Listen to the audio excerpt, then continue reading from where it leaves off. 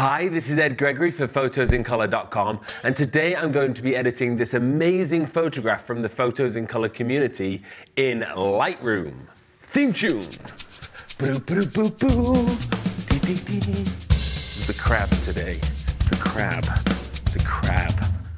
I'm going to edit this photograph that was sent in by John Shields. It's actually an amazing portrait image that looks like it was shot in a studio probably, but I'm going to be doing this edit. Now, if you would like me to edit one of your photographs, all you have to do is head over to the Photos in Color Facebook page and send in an image, and I'll try and edit it for you. So let's jump into Lightroom and have a look at what we're going to do today. So this is the image here sent in by John Shields. Now, I just want to say, as a starting image, this is great. Let's go over to Library and have a look at the information here. So it was an 85mm, shot at ISO 1000, shot on a Canon 6D. Personally, I think it looks absolutely fantastic. The f-stop is 1.8. John has got this pin sharp, which is really great. It's a little dark. So let's come over here to Lightroom, the develop module at the top here, and start making the edit.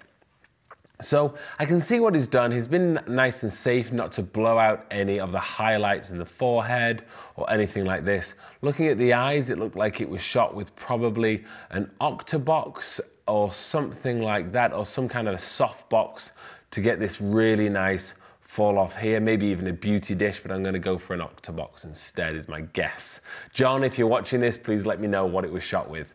So it looks great anyway. So the first thing I would do is I would look at the exposure here. Now I don't actually want to lift up the exposure because it's just making the image look very flat, plain and simple. I would not want to do that with this image. But what I would want to do is lift up those shadows just a hair, okay?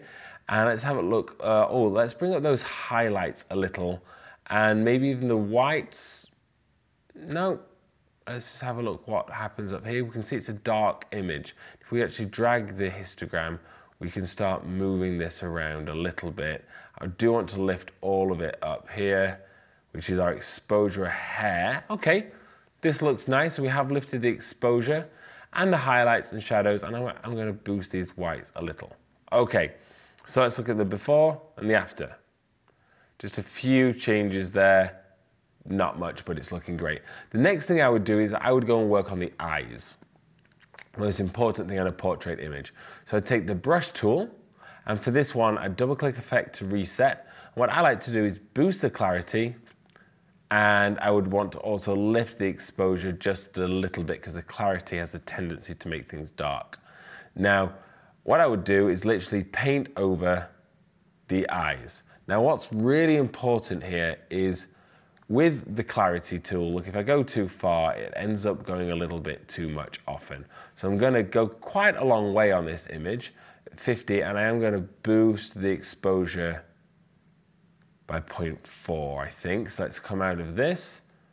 Oh, those eyes are looking amazing. Let's look at the before and the after. Definitely we're starting to go somewhere with this image already. Now, what I love about this image is the feeling of it. Like, it's dark, it's a little bit moody, it's really simple, and I want to keep it at that. What I don't want to do is kind of lighten it up and ruin the image. I want to keep this feeling. So I can actually boost this shallow depth of field even more by using the radial tool up here, and I'm just going to select this area over the eyes like so. And let's hit O so we can see what we're editing. Now I'm going to do the reverse. So invert this, and the rest of the image, look, is going to go red. And what I'm going to do is I'm going to pull this clarity down just a little bit, but the sharpness I'm going to make really low down here. Okay, and let's reset the exposure. So now let's come and have a look at it. So it's kind of ruined the image, but we've kept the eyes nice and sharp. So we go brush, erase, and let's start bringing back where we want it to be. So these lips we want to stay ultra sharp, okay? So let's just basically, if we look at the press O, we can paint out with a mask there. And let's really make sure we get all of these eyes, like so. And then that's looking great. Now if we hit O, and now by zooming in, by using the navigator up here, you see it's looking great, but our fall off is really hard. So what we're going to come in here and do, but again, I'm going to come back into brush, erase, and now I'm going to set it about 50, okay? And what I can do when it's at 50 is just continually paint over areas that I want to slowly bring back in. I don't want to do it all in one go. So like that is looking great, okay? Now let's just zoom back out, okay? And I know, so I want to be kind of rough with this. I know that I want to bring back some of this detail in his facial hair just to really keep him popping. And I'm just going to smoothly go over these areas. And what I really want to do, this is a great trick, is I'm going to erase quite a lot of this, okay? And up in the hair area, what I'm going to do is I'm just going to bring back the focus on a few areas, okay? Now, oh, I just came out of that tool accidentally, so let's come back into brush. Sorry, radial filter. Click on this one. Brush, I just lost that for some reason. Okay, I double tapped on my Wacom tablet. Okay, and let's bring in the mask so we can see exactly what I'm doing. What I'm doing is I'm getting rid of certain areas of where I'm adding that essentially a blur. So it's the focus of that image. And what this is doing essentially is it's going to bring back some of that focus. Okay, now I'm going to paint over this with a low flow to start bring, because I don't want these issues to be too hard on the image. So again, it looks kind of odd what I'm doing, but it's kind of what you do in Photoshop. I'm kind of layering this now by painting out sections. There you go. But I have to paint out the other sections first. Okay, so this is now starting to look great. So let's come back. Let's come out of this tool and let's look at the before and the after. So we have brought in, we're drawing ourselves in a little tiny bit. Now I'm going to do a few other edits with the colors before we go back to some of those tools. Now what I want to do is come down to the split toning, and I'm going to add some yellow into the highlights because that's where his face is. So I'm going to warm that up a little bit, and I'm going to add some blue into the shadows like so. But I'm going to push this towards the shadows. So I can see that's too cold if the other way. So lift it all the way up here. So there we go. And let's keep this blue like so. Oh, this is starting to get really moody now. And I love this. Great. That's looking wonderful. And now what I want to do is look at this luminance area down here. Because what I want to do is I want to pull anything that's blue and in the greens down, make it darker. But where these skin tones are, I'm just going to lift them up a hair. And the same thing with the saturation. Just going to lift these up a little and bring the rest of it down, like so. We can see that it just makes some really subtle differences.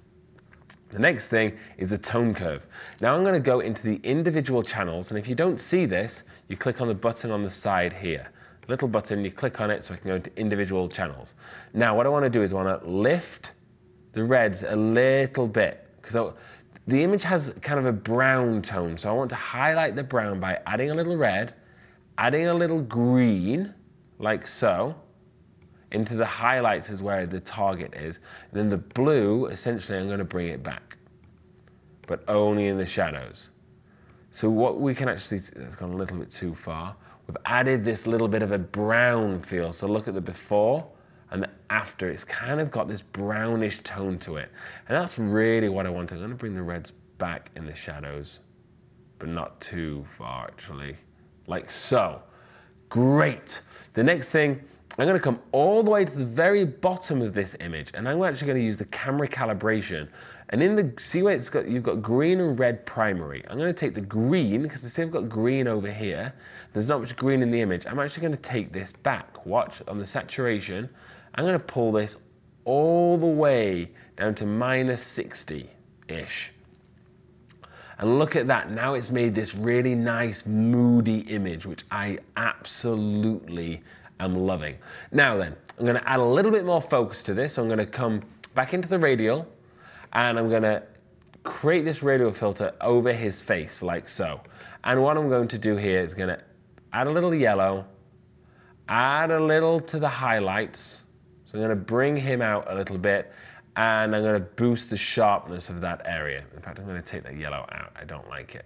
Like so. That's added some extra contrast and tone to this. Then I'm going to add yet another radial filter. I love adding the radial filters when it comes to a portrait image, okay? And I'm going to invert this mask, and then with this one, I'm going to add some blues around the face. I don't want to go too far like this, but just little blues, and I'm going to bring this back like so. Ooh, I like this. Now what I am going to do is a final thing on this, because I think it's gone too harsh. I'm going to reduce the contrast a little bit, and I am actually now going to boost the exposure. So now let's come back in, before and after. Okay, it's a little too bright actually, because I want to keep that moody. Now, because of the style of this image, I'm going to scroll down and I want to add some grain. Okay, so around here, around 30 is where I want to go. Let's zoom in. I have a tutorial on grain so you can learn all about this. And I'm going to make it a little bit larger, the grain. Oh, that looks great. Not too far. You can really push grain and ruin an image. Let's come back out. Now let's look at the before and the after. This image now, for me, it's absolutely coming alive. It looks so dramatic and moody, which I love. So now we've done that, I'm just gonna have a little bit more of a play around here. Now what I wanna do inside this is I'm gonna knock the blacks up a hair, and I'm gonna add a little bit of contrast to the image. So that's pulling down on the darks, and I'm boosting up here the highlights, but I wanna pull the center back a little bit. Added a little bit too much in the highlights. Okay. Think that's the image. Perfect. Let's look at the before and let's look at the after. Absolutely love this image. Now, one final technique I'm going to show you is we can see a little thing here, blemish on the skin. So let's have a look at how we would go around fixing that. I'm going to take this one over here, which is the clone tool, and I'm literally going to shrink my brush down and I'm going to click on it like so. And it's going to find a different area that looks similar, and watch what's going to happen. It's just going to get rid of it. Amazing. And also, let's get rid of these shadows. Let's get rid of this under here. Now, we can do this with the brush tool. All we have to do is we're going to come in here and we're going to lift the shadows up in these areas. Now, you have to be very careful about this because you can ruin an image very quickly by trying to do this in Lightroom. It's more of a Photoshop kind of a thing. But I'm just going to come in under here and we're going to lift up those shadows. Press O so we can see what we're looking at. That's what we're going to just lift the shadows on in those areas. Come O back out. You see it's added this white tone to it, so I've gone too far. So I'm going to pull this back here. And I'm going to reduce the contrast in this area. Just a hair. So now let's come out. Let's look at the before, the after. Great. Okay, I'm going to leave it there because I could keep going all day on this image. So that's how I would edit this portrait in Lightroom. Now remember, this is how I would do it, but there's a million different ways in Lightroom that you could edit this image. If you like what I did, please give me a thumbs up. If you don't like what I did, please give me a thumbs up. But also leave me a comment down here and tell me what you think of the edit, what you would do differently. And also, send in a photograph on the Photos in Color Facebook page and I can edit one of your images. That's it for today. This was Ed Gregory for photosincolor.com. Boom. Yeah.